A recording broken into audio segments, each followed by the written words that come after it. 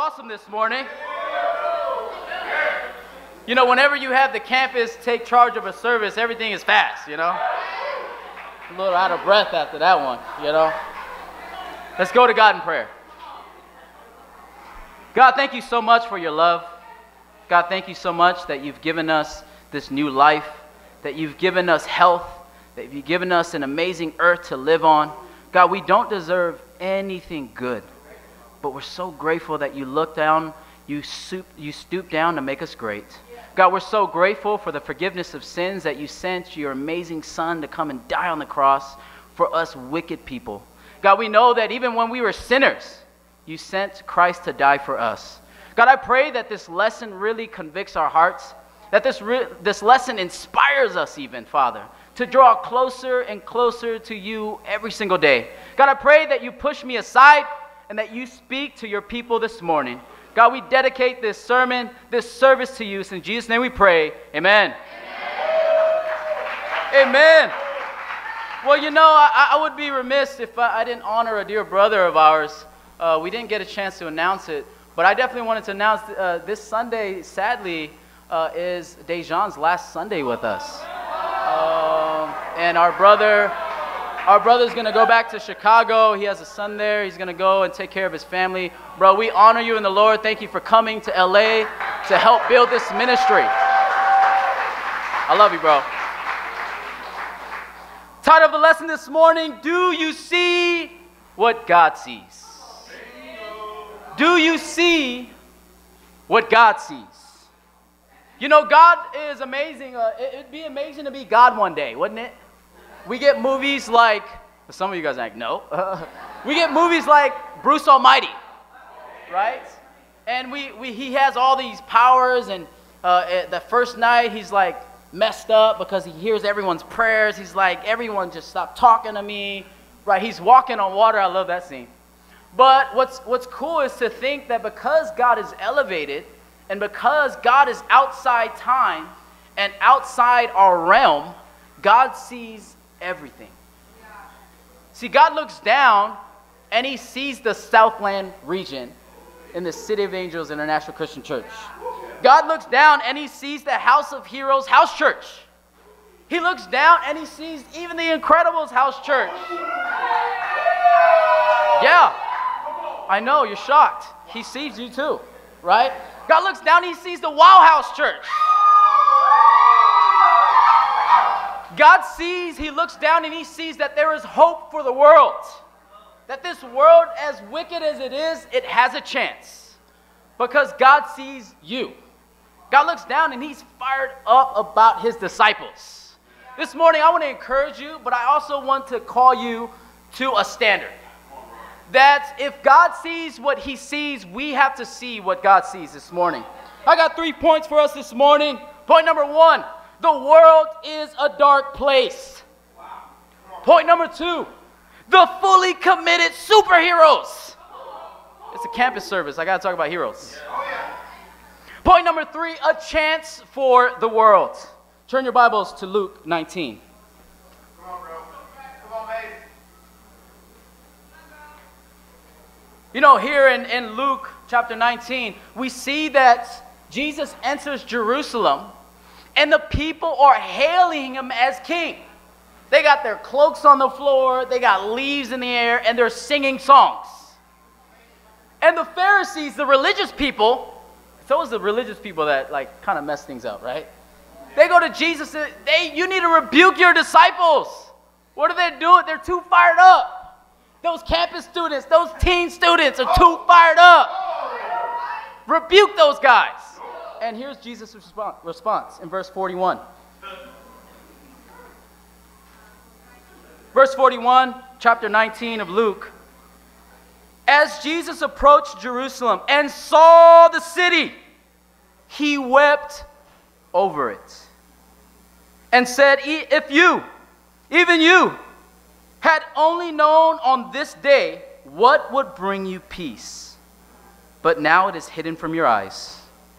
The days will come upon you when your enemies will build an embankment against you and encircle you and hem you in on every side. They will dash you to the ground, you and your children, within your walls. They will not leave one stone on another, because you did not recognize the time of God's coming. What an incredible passage. Jesus here is really predicting the destruction of Jerusalem. We know that the first destruction of the temple was way back in Nebuchadnezzar's day, when King Nebuchadnezzar historically destroyed the temple built by Solomon, roughly 586 BC. Here, Jesus started his ministry roughly around 2930 AD. And now he's predicting that Jerusalem, especially the temple, will be destroyed. Well, how do we know that? The scriptures teach here that a time is coming when your enemies will build an embankment around you. And then he says in the later part of verse 44 that no stone will be left on another. See, they built the temple with stones. And now he's saying when the temple is going to be destroyed, no stone will be left on another. It will be completely destroyed by your enemies. See, we know that Titus, historically, was the one who destroyed the temple in roughly 70 AD. If those dates pan out right, I know I'm throwing a lot of dates at you, that means that Jesus predicted something that would happen 40 years before it even happened. That this destruction will happen. Well, we know that the Jews had zealots. What's a zealot? A zealot was a Jew who was really revolting against the Roman Empire as much as they could. We know that Jesus himself, one of the apostles, was a zealot. Well, in Judah, the procurator of Judah at the time was Gessius Florus. And at one point, he's recorded of massacring 3,600 Jews. You can understand the Jews were not very happy about that. So they revolted. They started to fight back. A revolution started in the Jewish community. Well, we know they actually won some battles. The Jews won some battles, and Emperor Nero at the time was like, this cannot be. Let's send my best general out there to destroy these Jews. Well, who was the general that he sent? Vespasian. If you study out in history, Vespasian eventually becomes emperor after Nero. Now, why is Nero important? See, Nero was the most vicious persecutor of the first century Christians. We know that he's recorded as lighting disciples as his evening light in his backyard. He would literally at night, for fun, because he thought it was fun, he would take a disciple of Jesus Christ and light him on fire, and that would be what lit up his backyard. That's the emperor of Rome at one time. Well, he dies, and who takes his place? His highest general, Vespasian, takes his place. Well, there's still this Jewish issue that's going on in Jerusalem. What do we do with that? Well, the first thing he did as emperor was he put his son Titus in charge to take over this Jewish war. Well, we know that Titus eventually takes the city of Jerusalem. He goes and he's very successful. Now, in history, we know that the walls were broken down, but at the time, the Romans, interestingly enough, became really good at war, which is why they were very powerful. They had new war machines that hurled big boulders to knock down walls. We see them in movies, right? Lord of the Rings. You take this big old machine, you put a big old rock on it, and like a slingshot, they sling it, and that's what breaks down the wall. And that's how they get into the city. Well, the Romans did that, and they were very effective, just like crucifixion. They took this thing, and they became experts at breaking walls down. Well, here, we know that they eventually get to the first wall, break it down. Then they get to the second wall, break that down. And finally, they get to the third and final wall before the temple. They break the wall down. Well, where do the Jews go now? Their last line of defense is the temple. So they run into the temple for rescue, and they stay in there for another 3-something years. Isn't that pretty incredible? Yeah. Well, over time, the embankment that Jesus was talking about was outside their doors. And now they're throwing these big boulders and knocking the wall little by little. The Jews were fighting in the day, and they were trying to build the wall at night. Their walls are coming crumbling down. See, what I think is amazing is Jesus in verse 41, the Bible says he looked over Jerusalem and he wept. Yeah. If you look at the Greek, the word wept in Greek translates to tears of agony. Wow. See, I believe that Jesus looked at the city and where they were spiritually was devastating. Yet he didn't just see where they were currently. Jesus saw the actual destruction of the temple. Wow. And Jesus wept tears of agony for his people. You know, I remember the last time I wept in prayer, in tears of agony for the lost. See, we look at the world that we live in, and it's so dark. We look at TV, you put on news for a little bit, you get depressed. You get more and more news of more and more destruction. The divorce rate has gone up from 75% to 80%, I believe. Wow. That's in California alone. You think with all the education we have, with the technology that we've come so far with, that we would figure out how to live life. And if you look behind closed doors, we have not figured out how to live life. Marriages are being destroyed. Families are being destroyed. Little kids are being molested and raped. Trafficking. Drugs. You saw the picture of the two parents who were overdosed on drugs in the passenger seat while their 4-year-old kid is sitting in the back seat. Do you think we figured out how to live life? No, we have not. We have UCLA here. We have our Harvards. We have people who build amazing phones like a laptop in this thing. And yet we have not figured out how to have relationships and how to keep relationships. But I remember the day like it was yesterday. I was a young Christian, and I started for the first time after 20 years going to church. I realized that I was not saved.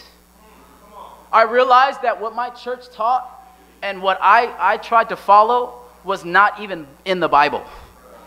And it destroyed my entire universe. You know, at one point I was very committed. You know, like I was one of those excited guys who would be excited at church and then outside of church, not so much. But God gave me the opportunity to come out of that dark world. And I got baptized. It was awesome. But it's not enough to just be saved yourself. You want to save others. You want to save your family. So I'm a young guy. I moved into the brother's household because I lived as a disciple with my parents for the first 4 months, and it was not good. You know, when you're not surrounded with disciples every day, you fall into sin. And I had the challenge. You know, my mentor at the time, my disciple, sat me down. He's like, "Hey, you need to move in with the brothers." Well, I ain't got a job. Well, you move in and you find a job. So that's what we did. That was the plan. If you don't have a job, your job is to find a job. So I did. I started looking for work, and I found this amazing job working at Big Lots. Oh, yeah. Guys, it's tough. It was tough. It's tough. Well, what's exciting is Big Lots was not too far from my household. So it was awesome. Let me get a bike. So a brother gives me a bike, and I'm riding to work. Someone steals my bike in Orange County. I can understand if I was in Southland, but like I'm in Orange County.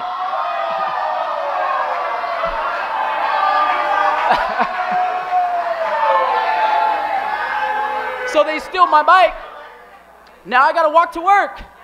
You got to pay the rent. You can't just not show up to work because someone stole your bike. You pick yourself up and you go to work. So let's just say I had a 48-minute prayer walk to work. I timed it. It was 48 on a dot. So I'm walking to work one early morning, and I started to pray about the world. I started to pray about the darkness that I saw in the world and why I was so fed up in churches that even there's darkness in the churches. Then I started to think about my brother. See, in October, it's going to be a couple years now, in October 18th, 2008, I lost my brother to a malignant brain tumor. For my family, see, in the Samoan culture, especially for my family at least, I grew up going to weddings and funerals all the time. And this was the first time where we had a funeral that was close to my heart. My oldest brother passed away at the age of 20. And when I was praying about it, yeah, he was really young. And at the time, it really destroyed my family. It was devastating for us.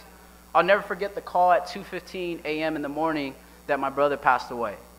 And driving over to my parents' place, and the first person I saw was my youngest brother in tears. Hard time. But I was praying about my brother and how he has not heard the full gospel of Jesus Christ. And how the Bible teaches this very, very, very hard line that if you don't have the gospel, if you don't repent of your sins, make Jesus Lord of your life and are baptized for the forgiveness of your sins, hell is awaiting you. Thinking about my brother not being there in heaven if I make it, because I can totally not make heaven. All of us can fall away tomorrow. I was thinking about it, and it brought me to tears. I wept on my way to work. To think that if I die, a faithful disciple of Jesus Christ, I'm not going to be welcomed by my brother in heaven. And it made me weep. Like Jesus looked over Jerusalem, he shed tears of agony, of the destruction of his own people. I looked and I was brought to tears about my brother. How many more brothers are there are we going to allow to die before we step up and do something about it?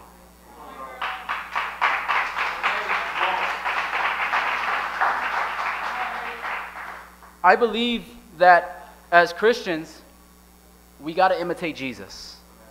Jesus was a man who cried. Real men cry. I know the world tells you that it's not cool to cry. I cry all the time. And crying is good. But are you weeping for your city? When's the last time you were at your workplace and you wept tears of agony for your workmates? On campus, seeing the thousands of students walk aimlessly through life because they don't have the gospel of Jesus Christ. The challenge is very simple. We got to get to work. Amen. This world that we live in is a dark place, and it's not getting any lighter. It's getting darker, and it's getting darker. And it's up to us to weep the tears of agony to see this world won for the Lord. Amen? Amen. This week, I want to challenge you. Come on, bro. Get to some tears. Yes. See, many of us have not cried in a long time. And it really hardens our heart to really see what God sees. God sees a wicked world. And he sees a hurting world. But do we see what God sees? I want to challenge you this week. Get broken in tears for the dark world that we live in. Go out, pray. Have the best prayer life you've ever had this month. Have the best times. Get some friends in your schedule. Hey, Ricky, can we pray together this week? Hey, Matt, can we pray? Can you teach me how you pray? Matthew Lovacek, bro, you're Mr. Incredible. Teach me how to pray like you pray. Let's weep for the lost world, amen? Point number 2, the fully committed superheroes. Go to 2 Chronicles 16. See, I believe as disciples, I believe as Christians, we are superheroes. Now, Satan can get in there, and Satan has done a great job this week with some of us in helping us to believe that, no, we are not superheroes. I want to encourage you and inspire you this morning that you are superheroes. But what kind of superheroes should we be? 2 Chronicles 16, verse 9, it says, "For the eyes of the Lord range throughout the earth to strengthen those whose hearts are fully committed to him." Well, some might say, well, yeah, I want to be strengthened. I'm committed. And the religious world teach you that there's different commitment levels. The pastors have one commitment level. The interns have another. And then the regular churchgoers have this kind of commitment level. I put before you that that is a false teaching. The Bible says that God wants to strengthen you. I don't know about you, I need some strengthening. We like to act tough, but we are weak. Jesus, he compared us to some sheep, right? Sheep is like the dumbest animal. Really. I'm not kidding. You study out sheep. They see one sheep jump off the cliff, guess what they're doing? They're jumping, hey, let's join the party. But the Bible says God is looking for those who are committed. No, God is looking to strengthen those who are fully committed to Him. Imagine if Superman wasn't fully committed. How would that story pan out? If Superman wasn't fully committed, Lois Lane would have died 30 minutes within the story. No more girl. No more saving people. Right? Yeah, Batman. Right? What if Batman wasn't fully committed? Someone killed his dad. Let's just mope for the rest of our lives. Right? Let me just mope and let me find a bat cave and curdle up. And let me just mope for the rest of my life. No, these guys were fully committed to saving the world. See, that represents us. If we are fully committed, the Bible says He will strengthen you. Stronger than Superman, stronger than any other superhero we see in the comics. Jesus will strengthen you Himself. Go over to 2 Corinthians chapter 5. Even Mr. Incredible, we got to talk about the Incredibles.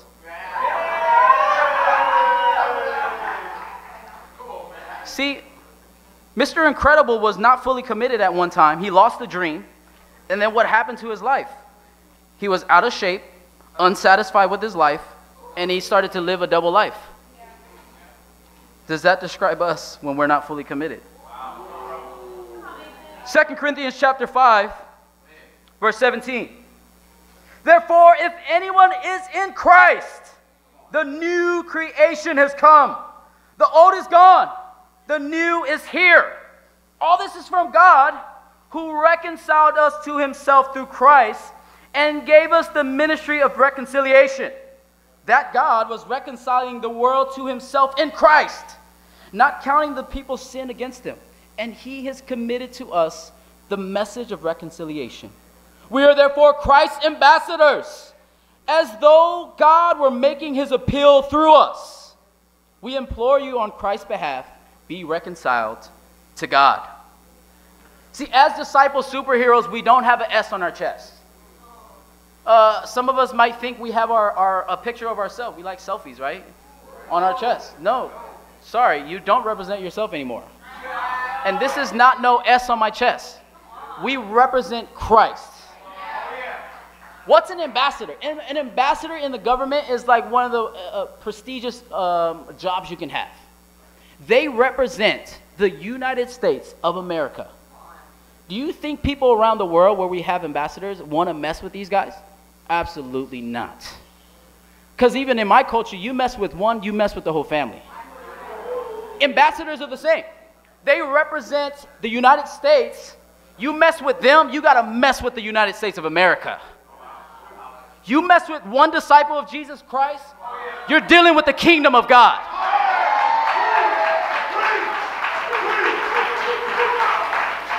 1 Corinthians chapter 12. I want to encourage you, you are superheroes. 1 Corinthians chapter 12, verse 12. Just as a body, though one, has many parts, but all its many parts form one body, so it is with Christ. For we were all baptized by one Spirit, as to form one body, whether Jews or Greeks, slave or free, and we were all given the one Spirit to drink. Even so, the body is made up of one part, but of many. Now, if the foot should say, because I am not a hand, I don't belong to the body, it would not for that reason stop being part of the body. But if the ear should say, because I am not an eye, I don't belong to the body, it would not for that reason stop being part of the body. If the whole body were an eye, where would the sense of hearing be? If the whole body were an ear, what would the sense of smell be? But in fact, God has placed the parts in the body, every one of them, just as he wanted them to be. If they were all one part, where would the body be? As it is, there are many parts, but one body. The eye cannot say to the hand, I don't need you. And the hand cannot say to the feet, I don't need you. On the contrary, those parts of the body that seem to be weaker are indispensable. And the parts that we think are less honorable, we treat with special honor. And the parts that are unpresentable are treated with special modesty, while our presentable parts need no special treatment. But God has put the body together, giving greater honor to the parts that lacked it, so that there should be no division in the body, but that its parts should have equal concern for each other. If one part suffers, every part suffers with it. If one part is honored, every part rejoices with it. Now you are part of the body of Christ, and each one of you is part of it. What an incredible passage to teach us what we are here this morning. Yeah. Though we are many parts, we form one body. See, in Southland, we have a lot of parts, and we need a lot of parts. See, this scripture, I believe, was where they got the idea for the Avengers. They did. Someone read the Bible and was like, "Hey, let's create the Avengers." You have different parts. You have the Hulk, Iron Man. You have all these guys with different talents who, coming together, make this incredible group of heroes. That sounds like Southland to me. That in Southland, though we are one body, we have many parts. See, if everyone was the preacher, there would be no one in the audience. And then we'd be self-righteous guys trying to be right. If everyone was the usher, then no one would preach. We would usher people here and there would be no one at the pulpit. That's kind of weird. Right? Like, isn't it awesome that we have communion every Sunday? Our sister Julie does an amazing job at making these awesome communion. Just because you're not a preacher does not mean you are less important. See, Satan gets in there and makes you think that you're not important. That if you were to fall away, no one would care. Let me tell you, that is a false doctrine sent from Satan himself. You are an important part of the body of Christ. See, some of you guys are the pinky. A pinky is important, right? Some of you guys are the pinky toe. Try to balance yourself without the pinky toe. Have you ever tried to open a bottle of water without your thumb? Every aspect of the body is super important. You represent every single body, every single part to the body of Christ. As superheroes, this is where we get our strength. With the family, with the body. You cut yourself off from the body, what happens? You eventually die. And so I want to encourage us that where we get our strength is in numbers. Meetings, the meetings of the body. We seek first the meetings of the body because we understand the importance of the whole body. Go to Acts chapter 19. See, when you understand you're a superhero and that you are called to be fully committed, that you understand that it's not the S on your chest, but that we represent Christ and that we are part of the body of Christ, it compels us to do amazing, crazy things. That's what the campus ministry is all about. Being crazy and doing amazing things. And the teens. And the teens. In Acts 19, verse 9, here they're preaching in Ephesus. The Bible says, but some of them became obstinate. They refused to believe and publicly maligned the way. So Paul left them. He took the disciples with him and had daily discussions in the lecture hall of Tyrannus. This went on for 2 years, so that all the Jews and Greeks who lived in the province of Asia heard the word of the Lord. What an incredible passage. That these guys went to a city that eventually refused them and even started to publicly oppose them. So what do? go find the bat cave and mope. No, they preach the word of God. Here, we see that the Bible says for 2 years, they had daily discussions. After 2 years, this whole province of Asia heard the word of the Lord. Well, did everyone become disciples? Of course not. But everyone had an opportunity to come into God's wonderful light.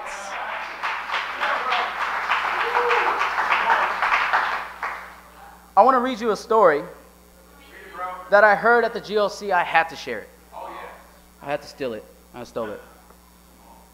When I was a young man, I wanted to change the world.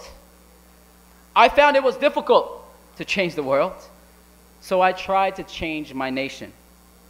When I found I couldn't change the nation, I began to focus on my town. I couldn't change the town, and as an older man, I tried to change my family. Now, as an old man, I realized the only thing I can change is myself. And suddenly I realized that if long ago I had changed myself, I could have made an impact on my family. My family and I could have made an impact on our town. Their impact could have changed the nation, and I could indeed change the world. You are superheroes, whether you believe it or not. This man realized over years that we learned very quickly, because we just read the Bible, that we are not going to impact the world by focusing on the masses. See, the religious world wants to focus on the masses. They want the mega churches. But the commitment level in the church is up and down, and up and down. See, we don't believe that that's true. Biblically, we start with us. If we could change us, we could change our families. With the help of our family, we can change our town.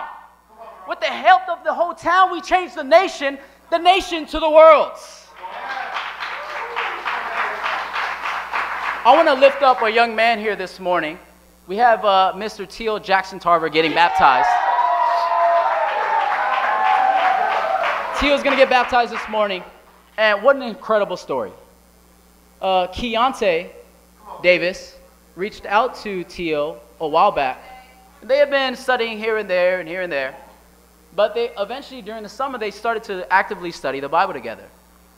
And so I get these texts. We taught Aleem and Keontae are praising this guy. Like, man, this guy's awesome. You got to meet him. It's like, yeah, let's go meet this guy. We go and we do a Bible study about what does it mean to be a Christian in the Bible.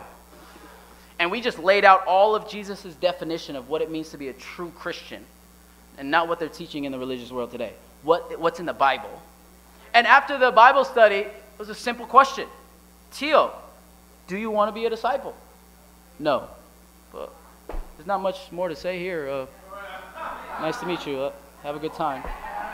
Let's pray. There's not much you can say after someone says, I don't want to do that. And we go, and I'm talking to Keontae, and Keontae is like, Mace, this guy's awesome. I'm going to keep in there. I was like, Keontae, make me a believer.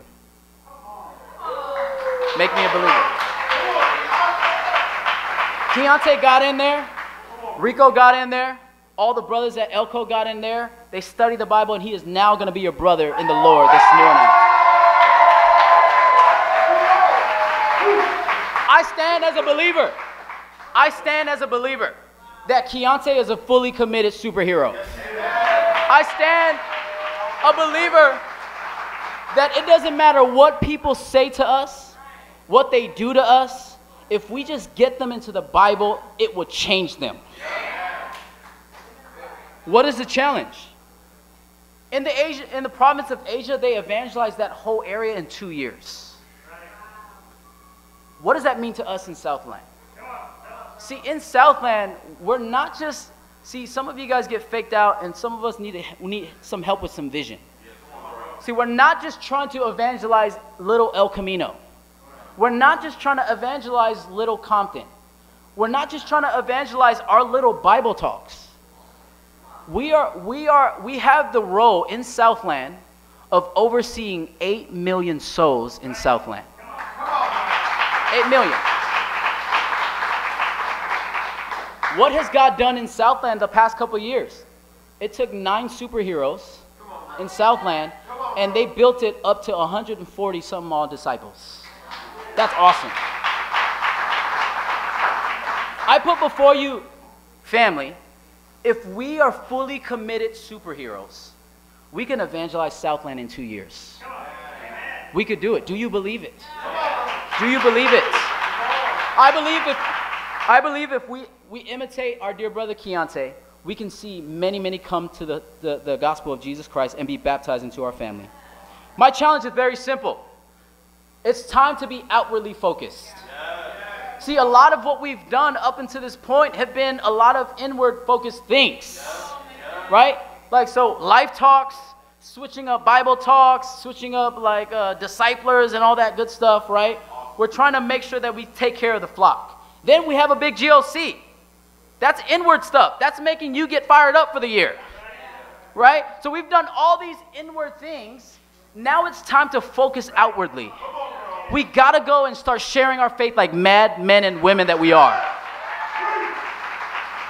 Our D times. Take your D times out of your apartment. Go to Starbucks and have your D times. Take your D times and go and have sharing times. Go and share your faith with the person you're mentoring. Go get into a Bible study. It's time for us to go and evangelize all of Southland. Amen? In staff, we call it Super September. And Tim has called all the leaders to have the best September they've ever had in their entire life. I want to challenge you with the same thing because we don't have different commitment levels. I want to challenge every single one of you, a part of this church, to be fully committed in Super September 2016. Amen? Lastly, point number 3, a chance for the world. Go to Colossians chapter 1.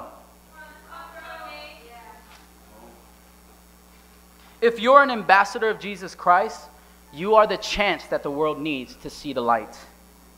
And in Colossians chapter 1, this is an amazing passage, right? Here in verse 23, the Bible said, and this is Paul writing to the disciples in Colossus, if you continue in your faith, verse 23, chapter 1, if you continue in your faith, established and firm, and do not move from the hope held out in the gospel. This is the gospel that you heard and that has been proclaimed to every creature under heaven, and of which I, Paul, have become a servant. It's amazing. In the first century, before they all saw death, the first century brothers and sisters evangelized the whole known world. Well, how did they do that? They didn't have airplanes. How'd they go to the other part of the world to evangelize? They didn't have Twitter. They didn't have Facebook. How did they go with that very limited resources and shed the gospel to the whole known world? They saw what God saw. They saw a hurting world. They realized from the scriptures and from what Jesus taught that they had to be fully committed superheroes and that they were the chance for the world. If you're sitting in this room here today, you have a chance. See, many of you guys came to visit us today and we welcome you with open arms. If you haven't, we like to say, we have a saying in our church, it's called love bombing. And if you felt a little awkward getting a hug, that's what love bombing is. Welcome to our family. But many of you guys had came and visited and thought this was just you being nice to your friend and saying, hey, I'll come out to church. Some of you guys came because you felt bad that you've been ignoring this phone call like all the time, right? And you're, man, I'm going to just get this guy off my back. Let me go to this church service. What you don't understand from the scriptures is that you are here because God determined that you would be here this morning.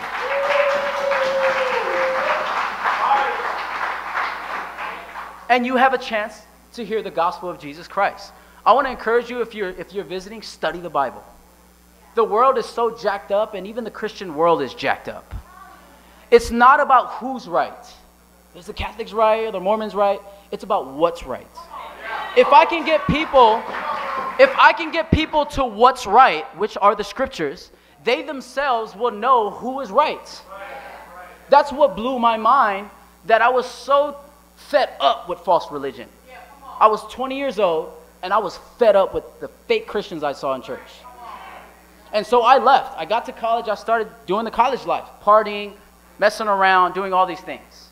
Once I found some true superheroes, they got me to their source, the Bible. Once I studied the Bible, I was like, of course there's hypocrisy in my church. No one is living the Bible. 1 + 1 = 2. It just makes sense. You have a chance to hear the true gospel of Jesus Christ.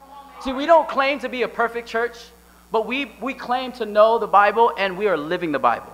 And we call every single member to the same standard, whether you're a janitor or a preacher in our church.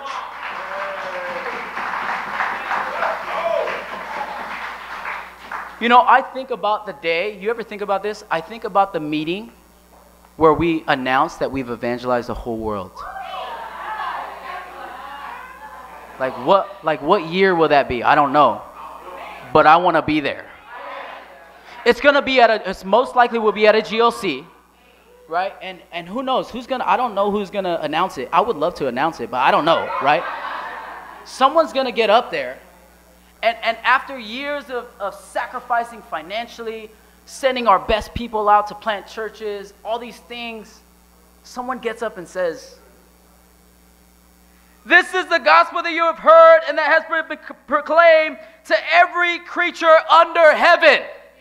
And everyone goes crazy.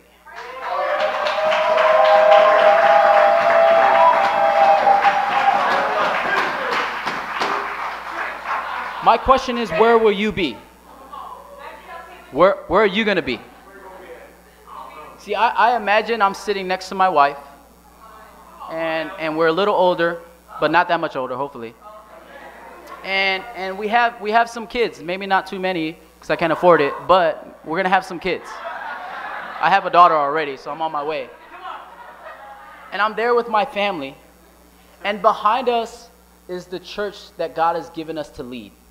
Maybe somewhere in Indonesia, maybe somewhere in the islands, you know, I'm islander. We don't know. But behind us is going to be superheroes that came with us to the GLC. It's going to be awesome. But look, it's Dylan with his church. Gosh.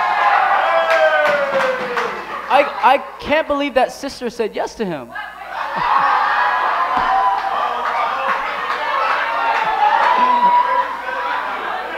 But Dylan's going to have his own church.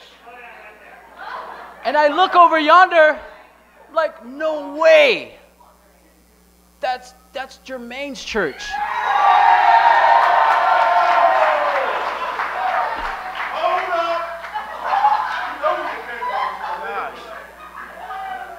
Like, no way. We're going to see Jimmy and his Latino United group over there.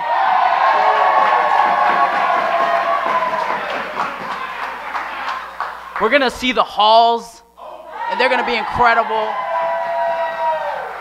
We're going to see the Andersons leading the whole entire CR for the whole movement.